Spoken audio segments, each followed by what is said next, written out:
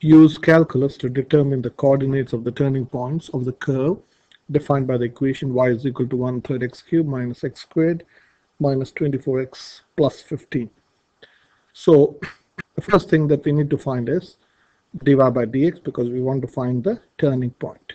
Okay, turning point is where at turning point, maximum or minimum, you should know as students of calculus that dy by dx is equal to 0.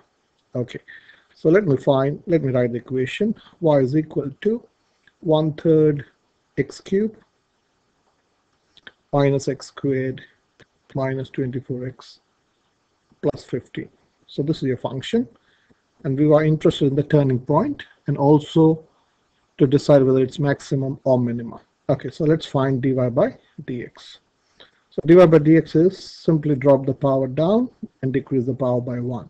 So 1/3 is the coefficient, so you write 1/3 times, drop the power down, so that is 3x squared, minus x squared differentiates to minus 2x, and this differentiates to minus 24, and this differentiates to 0.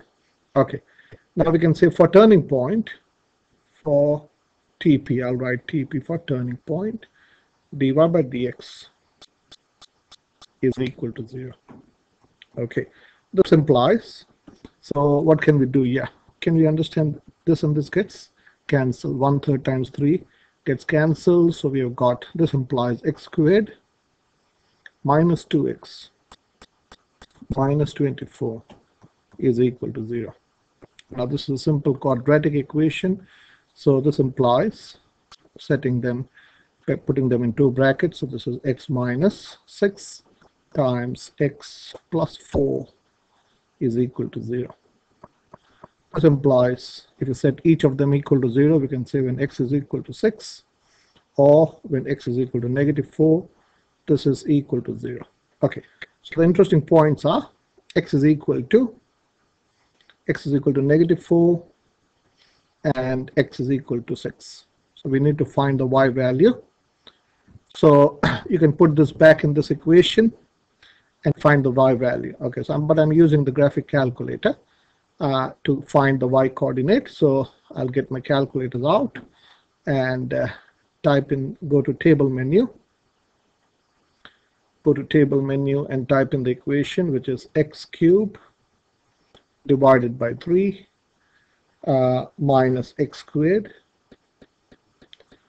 minus 24x plus 15.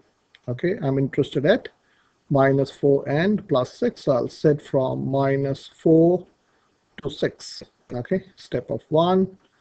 So at -4, it is 77 and 2/3. Okay, and so let me write that. So 77 and 73 and 2/3. So your y is 73 and 2/3. Okay, and y when x is equal to 6, let me scroll down. When x is equal to 6, when x is equal to 6, your y is -93. Okay,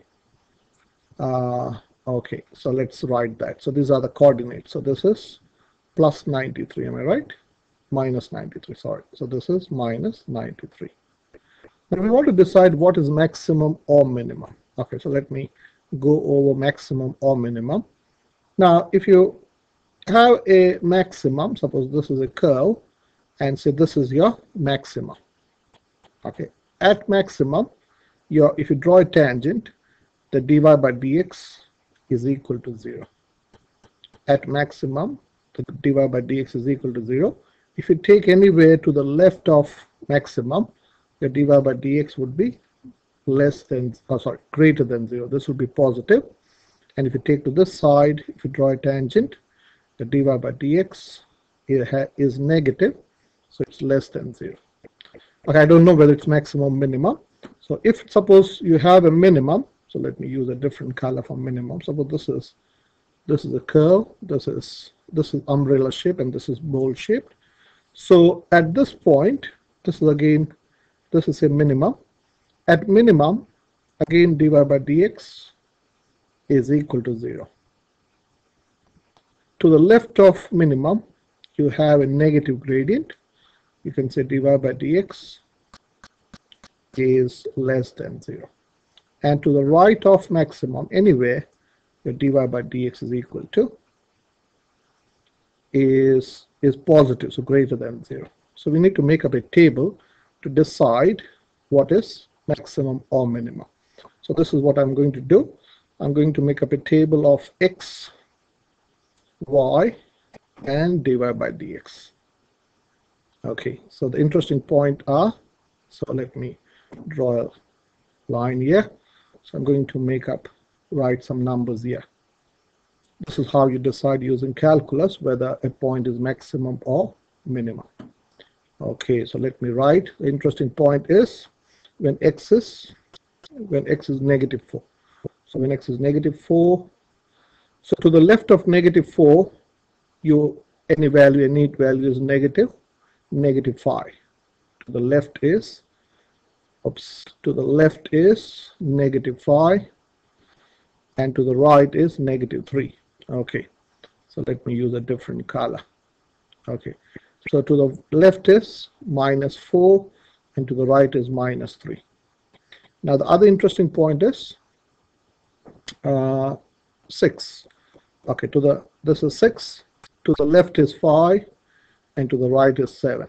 Okay, so we know when x is negative 4, y is 73 and 2/3. So this is 73 2/3.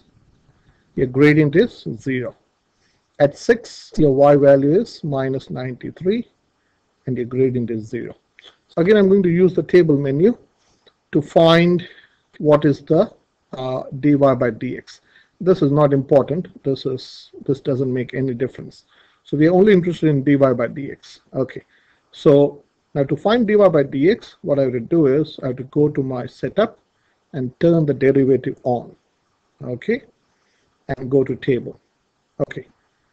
Okay, I had to go say I'll go from minus 5 to 7.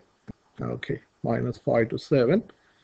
Okay, to the left, okay, I wanted to look only at x, and this is not that important. This was 68 and 1/3. Okay, that doesn't matter. So look at x when x is minus 4. Oh, when x is minus 4, yeah, this was right. When x was minus 4, the gradient is 0. When it is minus 5, the gradient is positive. So I'm going to write only positive here. The gradient is positive when x is minus 5. Can you see when x is minus 5, your gradient is positive. When x is minus 3, the gradient is negative. Okay, so from positive, 0, negative, that means this point has to be maximum. We'll come from this graphically. Okay, and let us go to 6 here. Okay, scroll down to 5. At 5, when x is 5, your gradient is negative. Your gradient is negative. And when x is 7, when x is 6, the gradient is 0. When x is 7, the gradient is positive. Okay, so from a negative gradient, 0 to positive gradient, this means this has to be the minimum. Okay, let me sketch this graph so that you understand. So this is maximum and this is minimum. And as this is a cubic equation, so let me draw a rough sketch of what the graph should look like. So I'm only interested in the maximum and minimum. Okay, where is my pen? Yeah, okay. So the graph, you've got a maximum at minus 4. The graph should look somewhat like this. This is not drawn to scale. Okay, so what we are saying is you get the maximum when x is negative 4. When x is minus 4, this point is 77 and 2/3, 73 and 2/3.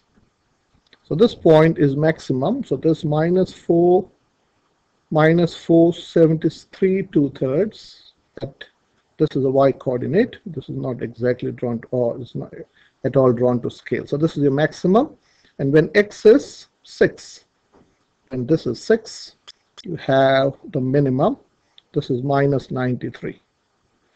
Okay, minus 93. So 6 comma minus 93 is your minimum. So now we know the scale. So let us use the calculator. Go to graph, and you already have the equation sitting there, but you need to change the scale.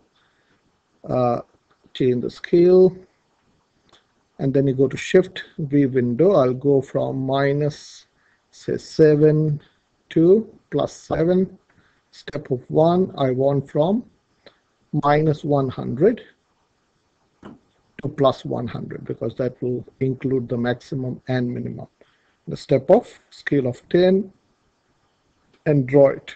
Okay, what did I do? Minus 7. This was too big. Okay. Oh, I had put 1000. It should be 100. It should 100. Okay, so this is your graph. Okay, and you go GSOL maximum.